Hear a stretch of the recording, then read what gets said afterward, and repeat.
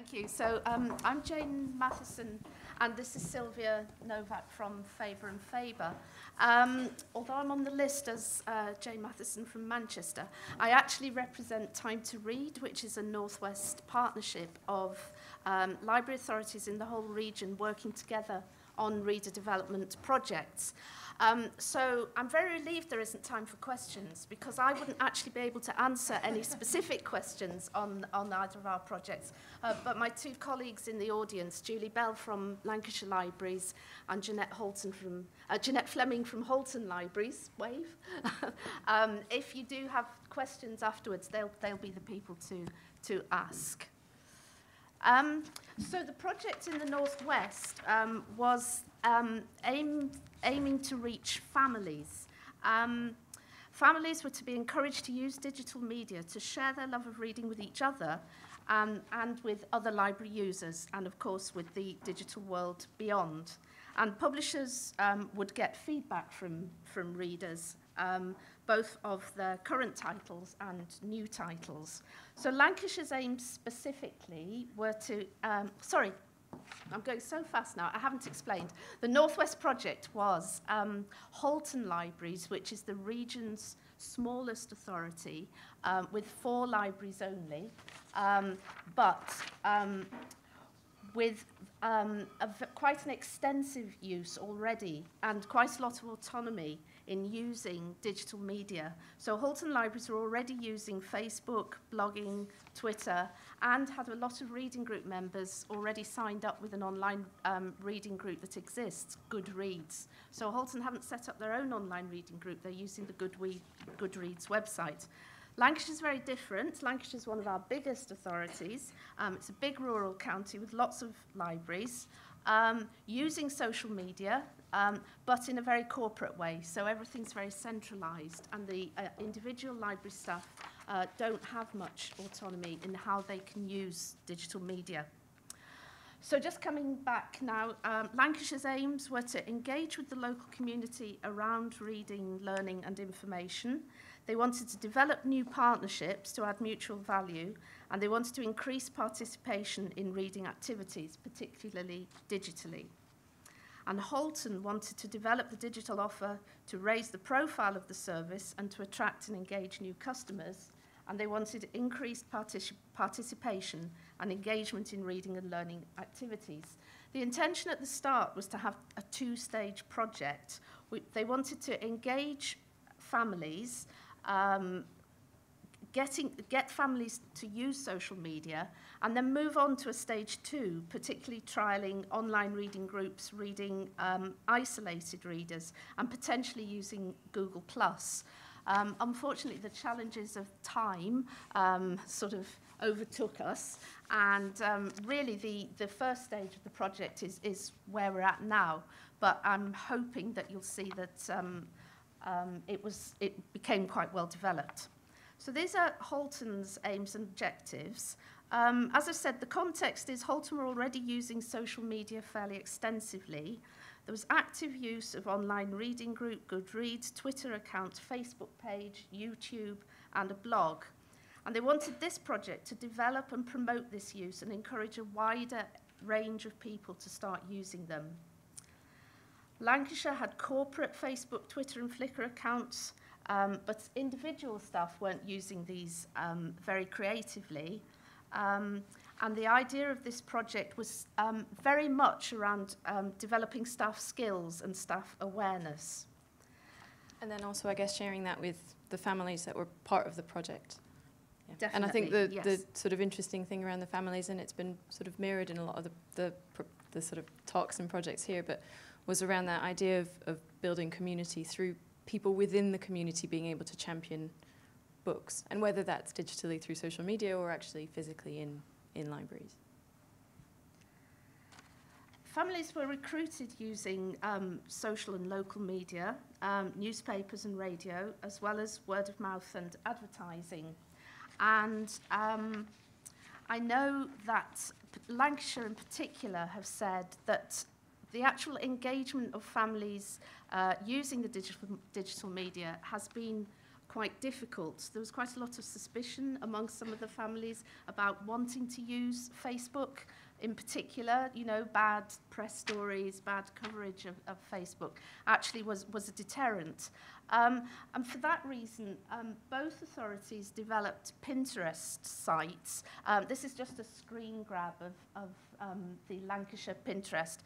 I do urge you both to all to go and look at these sites because they're really very well populated. There's lots of images of the families and the individual people who've taken part in the projects. And I think that idea of developing the families, sort of the members of the families as kind of champions or advocates, is reflected in that, because you sort of have photos of people literally holding up the books that they're championing, which is really lovely. Yeah, so what actually happened was families were identified in both library authorities, and they were asked to recommend specific titles, so across the generations and across genres and themes of reading.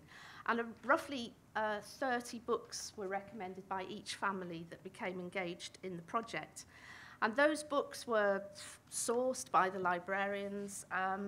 They were displayed in libraries. Some libraries had Family of the Week. The Jones family are reading this.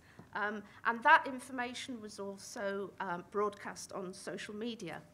And the families were invited to contribute reviews for blogs, Twitter feeds, and Facebook. There was a surprising difference between the two authorities. I've already said that the Lancashire families were a bit more difficult to engage with using social media. Halton families, on the other hand, were very keen. And I asked why that was, and one of the ways that the families in Halton were recruited to the project was through Facebook. So families that came forward to take part in the project were already using Facebook and were already engaged with social media, or some of them were. So therefore, it was, in some respects, easier to get reviews and information direct from the families in Halton than it was in Lancashire. But I think that's a very interesting learning point in itself. And Lancashire libraries have said to me that a very important aspect of the project for them has been finding out what families are prepared to engage with and use. And it's probably the one aspect that's going to evolve the most over the coming years if the promotion gets repeated, because these things will change and people's sort of comfort at using these services will begin to shift or begin to evolve. And both projects identified that they needed to work much further with a wider group of staff, as staff are still reluctant to use social media themselves and are therefore not able to talk confidently to the public about it. I had to share this photo, one of the cutest photos ever to reach my desk. This was a success story that brought lots of publicity to the local libraries in Halton. This was 7-year-old Charlotte, who provided a wonderful review of Library Lion, which ended with "Every library should have a lion." This was picked up by the local press as well as online. And it's just an example of how, I think somebody else earlier said, you can use these digital developments to generate local press and radio interest. So I'm going to hand over to Sylvia now just to give her perspective on the challenges of working with this project as a publisher. We were partnered with 3 publishers initially. Unfortunately, one withdrew at an early stage. Of the 2 remaining publishers, Raintree publish mainly children's titles, and they very generously provided titles for the reading families. The idea was that families would read and review. And Faber was our other partner, so I'd like Sylvia to say how she wants to see it. Well, I think from the publisher perspective, and also personally, one of the sort of biggest areas that I felt we were able to contribute, and one of the most kind of eye-opening ones were the face-to-face sessions, and a lot of people have said that, and it's that sort of within a digital project actually the most valuable bit is the face-to-face bit. And so actually those kind of sessions, I think we came up with ideas that maybe we wouldn't have come up with separately, because suddenly you sort of see the challenges that everyone faces, and you also see the amazing work that's already being done. I mean, the sort of vision into what's already happening and the kind of projects and the kind of promotions that were already happening in the 2 authorities sort of, I think, sparked some of the ideas that we had. And so that was a really vital part of it. And I got to travel up to Preston, which was good fun. Although I did get sick on the train, but I didn't tell you that. Oh, no. And then, you know, in that sort of sharing of experience, I think, which is really vital, and also just starting up that relationship that can now sort of progress, hopefully. And, you know, we'd love to be involved in the family's promotion next year if it happens, and various things. And then there's sort of more traditional ways that which we helped. So access to books, and we provided a lot of titles for the family promotion that tried to kind of capture the different demographics.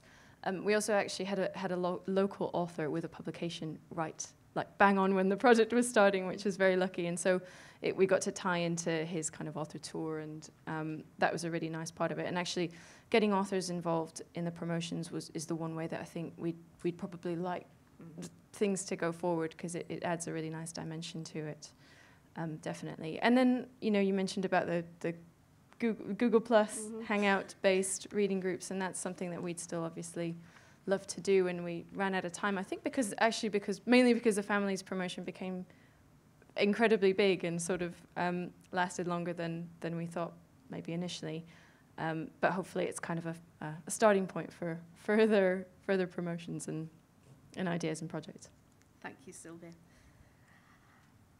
So just to come to the outcomes of the project, this is Halton's slide on outcomes for them.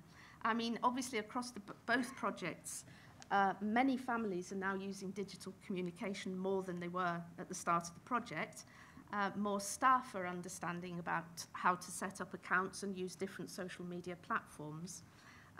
The innovative nature of the work, I think, secured excellent local coverage of the project in local press. We hope that 2 local authority ICT teams have understood more about social networking as an engagement tool for library services. For the future, Halton definitely want to continue the project and mainstream it as a library activity. Some participants in this project have joined the Halton online reading group on Goodreads.